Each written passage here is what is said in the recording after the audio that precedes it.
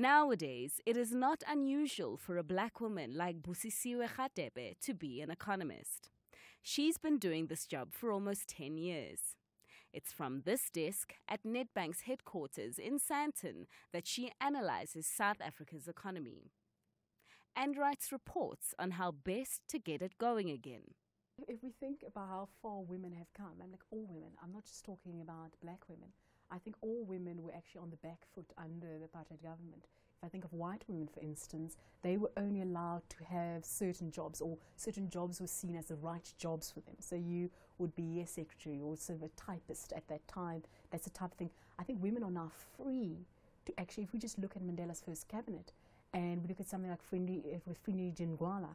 I mean, if I look at that type of things, like women were given the opportunity. I mean, if I think of Phumzile Mlambo-Ngcuka, women were actually given the opportunity to go out there and actually be on the forefront out there. And I think before they wouldn't have had that opportunity to do it. And I think he opened it up for women. The freedom that Busi has to do what she loves was impossible for black women 25 years ago, when South Africa was still in the shackles of the oppressive apartheid state. And I think Mandela and his sort of peers just came out there and reminded them that sanity actually needed to prevail. It shouldn't be out of the realm of possibility that a black girl can grow up and become an economist. Sanity should prevail that I can do that type of thing. And maybe if it carried on longer, I don't think if sort of apartheid would have carried on much longer. You know, if it carried on longer, maybe that possibility would not have been there for me to do it. But I think Mandela has sort of, and his peers, I mean, he wasn't the only one there, but it has sort of paved the way for women like me to think, I can do whatever. The economy that Nelson Mandela inherited in 1994, when he was elected South Africa's first democratic president, was as depressed as some of the people who lived under apartheid. Many economists watched closely, like Kevin Lings, chief economist at Stanlib. If you go back to the 1980s, South Africa was in a difficult economic environment. You'll find that we were facing a whole lot of external constraints that included trade sanctions that were quite onerous. We had financial sanctions. South Africa struggled to access foreign capital markets. We had significant foreign exchange controls imposed on South African residents as well as South African companies. We obviously had a currency that had to be very carefully managed. The reason was the country had very little foreign exchange reserves. So at any point, if South Africa tried to accelerate imports, there was a real risk that we wouldn't be able to afford those imports because we wouldn't have the foreign currency in order to pay for that. South Africa's debt level was starting to rise at a government level. The government of the day was starting to systematically mismanage the finances. And at the end of the 1980s into the early 1990s, government debt rose to 50% of GDP, which at the time was the highest we'd ever incurred. Lings has had his eye on South Africa's economy for more than 20 years. Another veteran economist is Azar Jamin. He founded Econometrics, an economic advisory firm in the 1980s. Azar's memories of the tough economy Mandela took over in 1994 are still clear as day. Up until 1994, part of the reason also for the rut that the National Party ended up with was the fact that the government was unable to borrow money from abroad and foreign capital was not coming into the country in a big way. As a consequence, the apartheid government was compelled to keep exporting more than it was importing in order to conserve foreign capital. And that was a very negative strategy because it impelled the government, the apartheid government, to restrict the level of imports. And so the economy was unable to really grow. This pressure from global economic sanctions made the apartheid government surrender political power. But bringing the economy back from the abyss for Mandela was never going to be an easy task, especially as he had to balance business interests with the social needs of the people. Mandela was in a tight ship from that point of view. I don't know that he could have done all that much more differently. I was involved with the Macroeconomic Research Group, or MERG, prior to 1994, which was an attempt by the ANC under the leadership of Max Sisulu at the time to forge an economic policy for a new South Africa that would get us out of our rut. The trouble is that those policies were regarded by the outside world as very investment unfriendly, and so we did not really see the high level of investment that we would have liked to soon after Mandela came in. Instead of what Mandela did was to try and keep a middle-of-the-road path between, if one might broadly term it and crudely call it, the capitalists and the socialists. And that succeeded in improving the economy a fair amount, but did not allow us to really achieve our optimal potential. President Mandela inherited, therefore, a difficult environment, but with a lot of challenges to meet. He had a lot of socio-economic backlogs that he had to address. They were obvious at the time: a lack of housing, a lack of schooling, a lack of healthcare facilities. For Lings, Mandela's economic legacy included integrating South Africa back into the world economy after many years of isolation. He also restored South Africa's fiscal position by managing bad debt. In the 2000s, I think we started to see the fruits of some of those changes. I think we started to experience a much better outcome in this country. And I think people forget that in the 10 years that led up to 2008, ahead of the financial crisis, South Africa's economic growth averaged 4.2%. I think we forget that for 4 years in a row, South Africa exceeded 4% and at times 5% growth.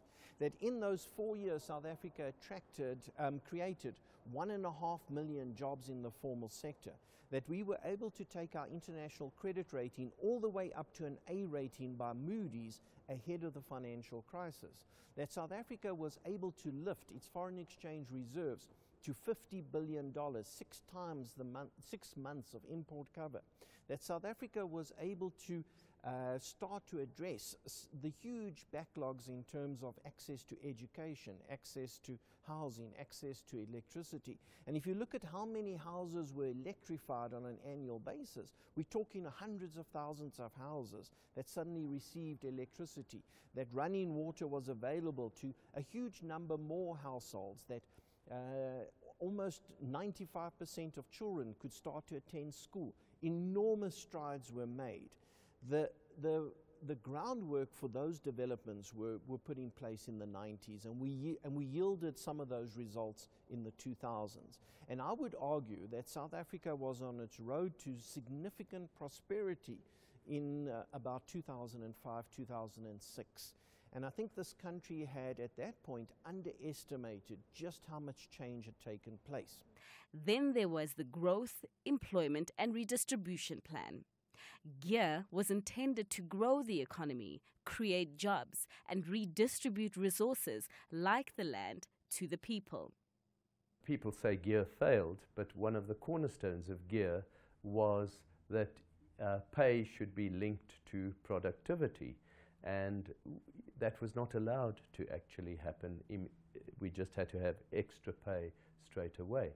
There was opposition to the idea of bringing down the budget deficits, which actually turned out to be far more profitable for the country in the longer term than was, and yet it came under a lot of scrutiny and a lot of opposition at the time.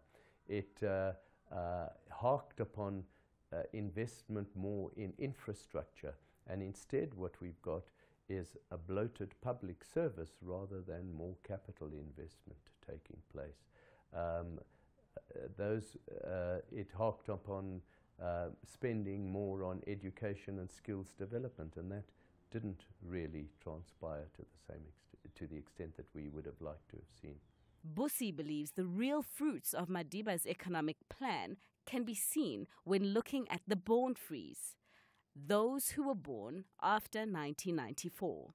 I did a weird presentation a while back where we looked at silly things like something like water and how many people have actually a tap in their home type of thing. Whereas that, I mean, we take it for granted, but that wasn't actually the thing that happened back in the day. It was sort of a site and service scheme where the tap would be every 500 meters in the township and you actually went to go get your water there. But those social things that actually happen, those developmental things, I think we take for granted. But a lot of that actually spills into who you are today. If I didn't have that clean running water, I mean, my health outcomes would be bad. I mean, even RDPRs, maybe we haven't done it perfectly. We might not have done it perfectly, but that gave people sort of a home and opportunity. We're trying to redress some of the past. A lot more could be done. I think we've got two sort of people looking at this. Some who are saying this is happening too slow, and others who are going, oh my word, we've been punished actually for the past. But I think we just did the best we knew how. Just like his personal legacy, there's much debate about whether Mandela could have made better decisions for the economy, especially as the challenges South Africa faces today of slow economic growth, high unemployment, and high government debt, not to forget junk status, mirror the headwinds of the apartheid state. The big failure of the ANC since 1994 has been in not managing to uplift the skills base and the educational base of the majority of people. If I think about what we could have done differently, so the big thing at the moment is something like land reform, and actually this whole thing that people want the land back. And I think it's something we haven't actually spoken. We have spoken about it a lot, but we did nothing over sort of the intervening times from the first time we actually spoke about the land. And it's cropping up, and it's cropping up in an ugly way. So I think that's something that should have been taken care of. There was a lot of criticism at the time that the Mandela cabinet and the Mandela administration spent too much time worrying about what foreigners thought, worrying about the IMF's position, credit rating agencies, and trying to adhere to this international norm of what is acceptable economic policy. And so you could have argued that government should have spent more time trying to, back then, develop a broader infrastructure. So what do these economists think Mandela could have done differently? He did at that time what I think was best. If we think of some of the policies he did, his government went through, if we think of something like the RDP, we were trying to reconstruct, we were trying to develop, we were trying to build this. And then he looked out also to what is the rest of the world doing, and that's things like gear came in there. We were busy with trying to get that growth going, but we didn't probably create all those jobs we needed to create. But he was trying to sort of mix match a lot of things to actually fix what was broken at that time. Mandela's economic legacy was one of stabilization and an attempt to rebuild what had been destroyed in the past. And I think he was partially successful, not entirely successful. And it's understandable why he was not entirely successful, because some of the divergent and opposing factions that he had to contend with could never have allowed him to go in either direction that might have been seen on either side to be the optimal solutions. The underperformance of this economy in the last 8 years, where we've averaged growth of only 2%, that has done a huge amount of damage to this country. The fact that the international credit rating was revised all the way from around an A rating into junk status, all of that reflects the fact that government's fiscal position has deteriorated, and that all of those fundamentals that we spent so much time putting in place in the 90s and the 2000s, that we undermined many of those fundamentals. We changed ministers of finance regular times. We have struggled to attract foreign investment on an ongoing basis. So there are many things that I think that we've done to lose focus in the last 8 years. For most people, Mandela played his part by restoring peace and avoiding a civil war.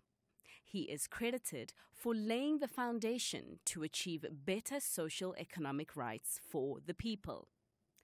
It's now up to those who come after him to ensure South Africa's economy becomes a better country for all to live in.